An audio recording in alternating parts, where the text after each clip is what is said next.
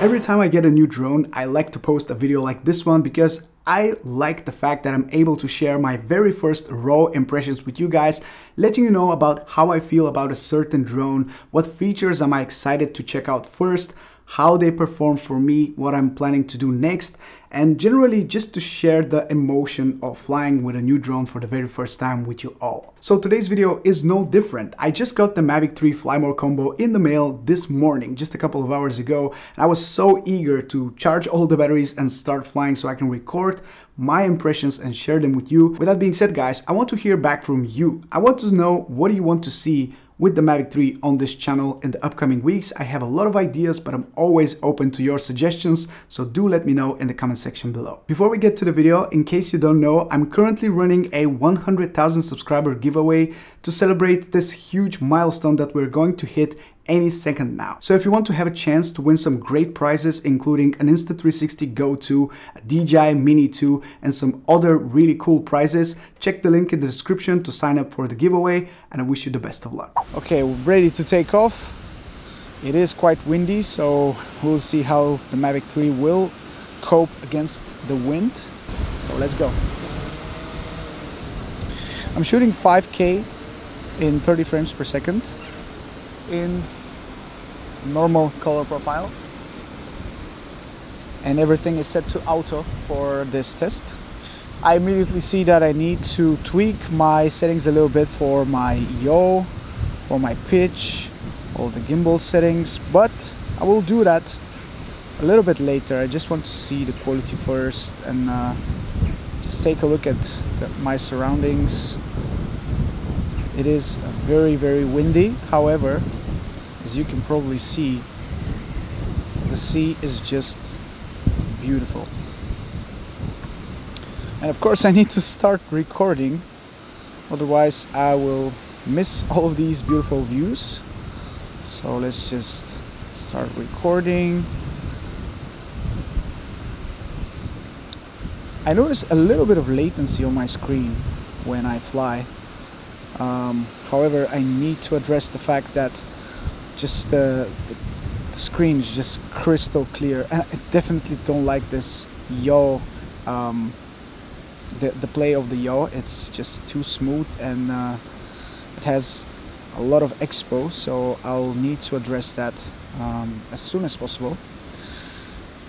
However, I am really loving. Let me just disable the the exposure warnings. Right, so I did play a little bit with my yaw smoothness, so I fixed it. And there is something that I want to show you here, because it's really, really beautiful. We have some strong wind warnings on the screen, but for now I don't think it's a problem.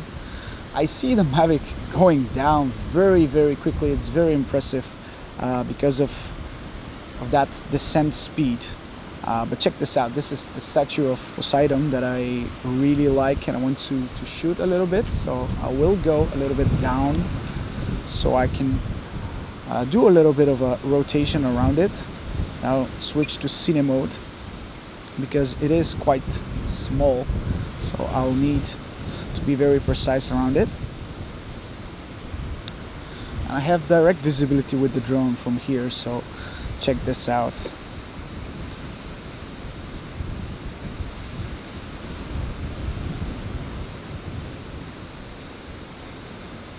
That's just fantastic.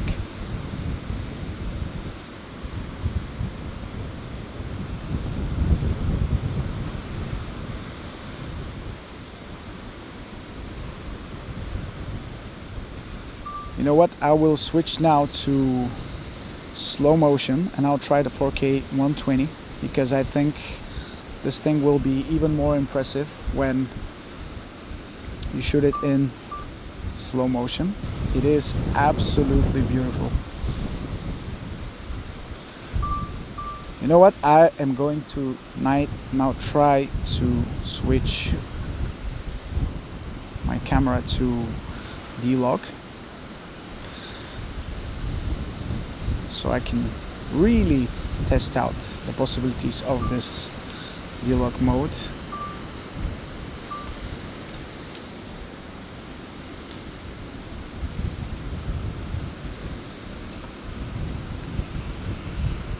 it is super flat. They definitely need to add this LUT that they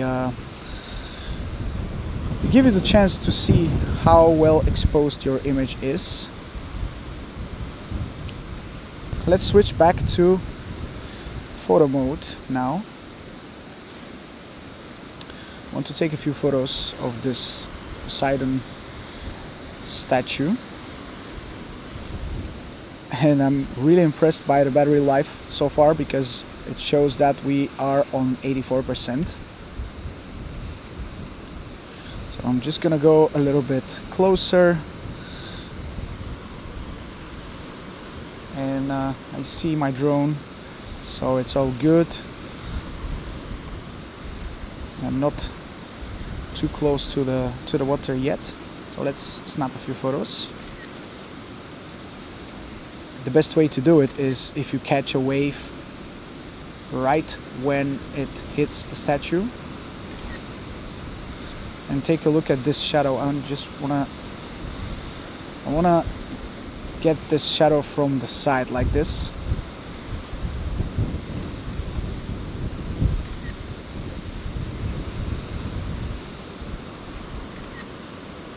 It's super crispy. The quality is just insanely crispy on my screen right now. I'm really impressed by that. I notice it a lot. So let's just switch back to video. I'm going to remove the D-Log for now. I just want to see how things will look like in normal color profile. Wow, I can actually hear the drone. I'm just so impressed by how smooth everything is. And I do get some warnings on my screen, but for the most part, everything is just insanely crispy. And I love the fact that I'm shooting in normal color profile, which normally I don't do, but I have the feeling that I will be doing that a lot more on this drone because of how good it looks straight out of the camera. I think it's time to finally try the zoom camera. Let's switch back to video and check out this area with the explore mode. So now 28 times zoom is supported. Let's start recording and start zooming. 2 times seems great. 4 times, a little bit less. I can already see how sharp the footage is, but not in a good way. 7 times, 14 times, and now 28 times.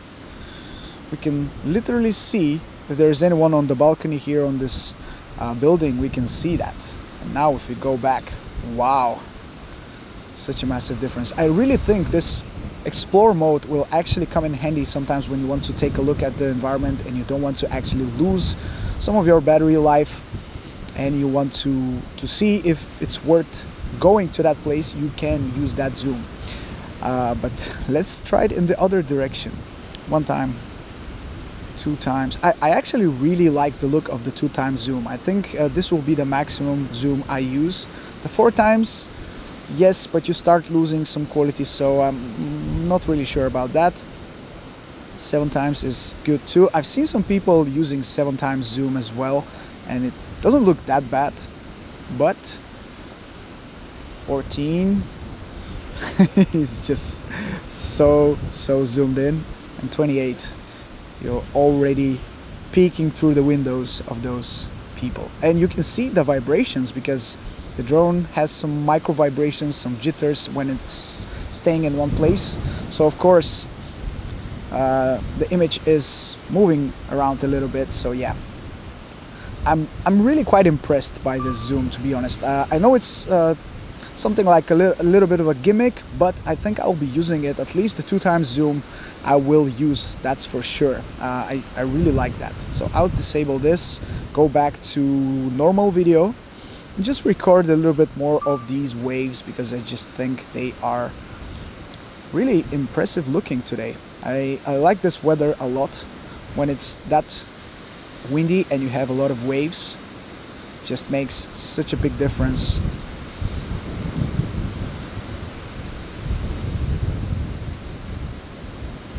Yeah, I definitely need to dial in my sensitivity settings on this drone because it is smooth, don't get me wrong, it's very smooth, but it's unexpectedly smooth, so sometimes you don't know what to expect. So you need to tweak those settings to your liking. Fortunately, it's very easy to do, and I really like the fact that they give you the chance to tweak your settings in all different modes, in sport mode, in cine mode, and also in normal mode as well. So that's something that I definitely plan to fine-tune depending on the situations where I plan to use those modes. Normally I don't use cine mode too much, but I plan to fine-tune it in a way so I can use it a lot more from now on. And I'm actually looking around to see the drone. Yeah, I see it now. It looks like a giant bird coming down. I'm really impressed by how quickly this drone is going up or going down. It picks up speed very quickly, as you can see, going from 15 or so meters up to 50 meters is just in a matter of seconds, which is a big difference compared to the Autel Evo 2 Pro, which I've been using for quite a few months now, and I'm kind of used to that speed of ascending and descending, but now we have it a lot faster here. And excuse my flying is not very smooth right now. I'm just trying to explore, and once again I'm not recording anything, but let me just do a little bit of a Dronie because that looks really nice in my opinion.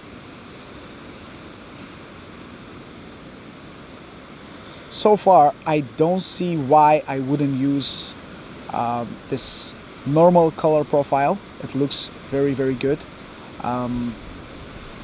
I'm a huge fan of DLOG, but I plan to seriously test it out in a future video.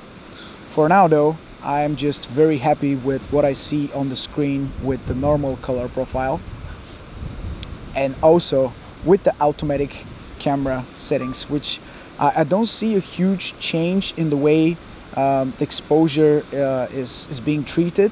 You don't see a sharp movement from darker to lighter environment. You don't see a big difference in the shutter speed or the ISO. Of course, we're not switching the light as much, but still, I've used quite a few other DJI drones and I've seen how they treat automatic camera settings, and sometimes it's not really realistic to use those settings because they are going to damage your footage in a way that looks very unprofessional. But here everything is really smooth. Those changes in the video are really not very visible. Wow, I'm just really mesmerized by the quality of the footage that I see on my screen. I'm just looking at it right now without even flying, just looking at it, and even those shadows right here in the middle of the screen, just the dynamic range seems great. I will explore manual camera settings in a future video. I have a lot of work to do with this drone, so really excited.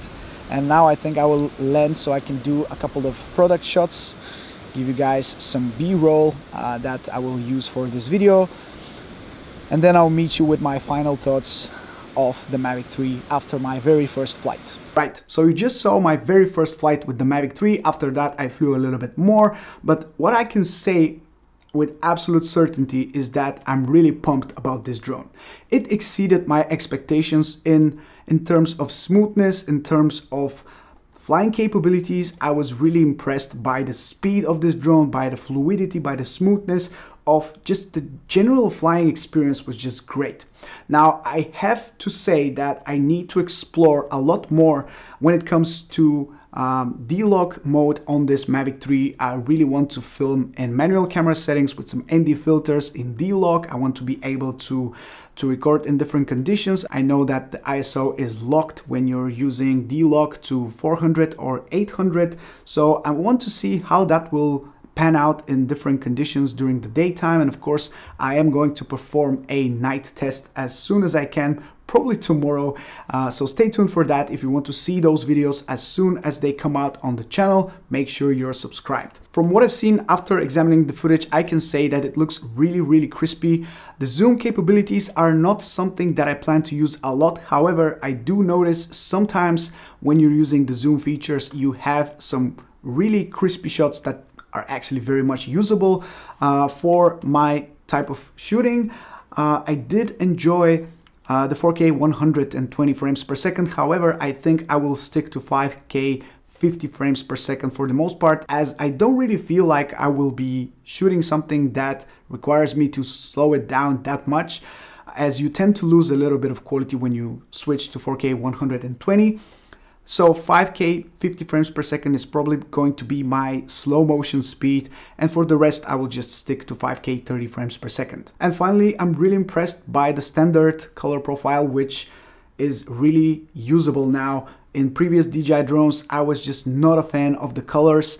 Even on the Mavic 2 Pro, I was just not very happy with the standard color profile. That's the reason why I always chose DLOG M on the Mavic 2 Pro. But here on the Mavic 3, I think, depending on the occasion, depending on the shooting location, I will use, every now and then, I will use the standard color profile, which to me is a surprise. I didn't expect it, to be honest. As for the flight time, I didn't really pay too much attention to that. I didn't calculate how much time I spent in the air, but for the fact that I got a lot of footage with this drone and I didn't use all of my batteries, I can say that I am very happy with it. As usual, I will have to test a lot more so I can say more about this drone, but my first impressions are extremely positive, which, to be honest, I really wasn't expecting. After watching a lot of other people's reviews, I was ready to be negatively surprised. However, I was very positively surprised by the general feedback of the drone